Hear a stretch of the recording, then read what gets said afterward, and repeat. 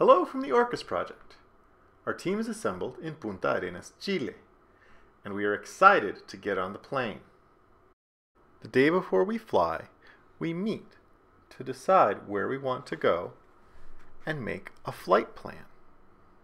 The next morning, we all go to the airport. We wear earplugs and reflective vests to protect our hearing and help the other aircraft see us on the tarmac.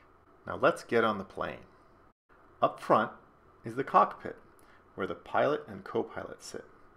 From here, they steer the plane, following our flight plan. In the back, the team of scientists is busy checking instruments and tightening fittings. It is very crowded as each member of the team works on their instrument.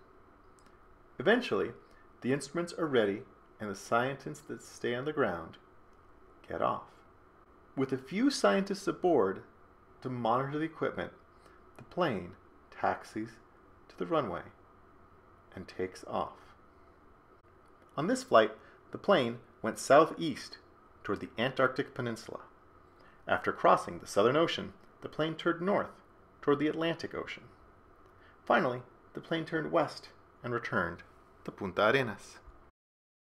After landing, the scientists get off and put away their instruments before going to bed and dreaming about what the next flight will bring.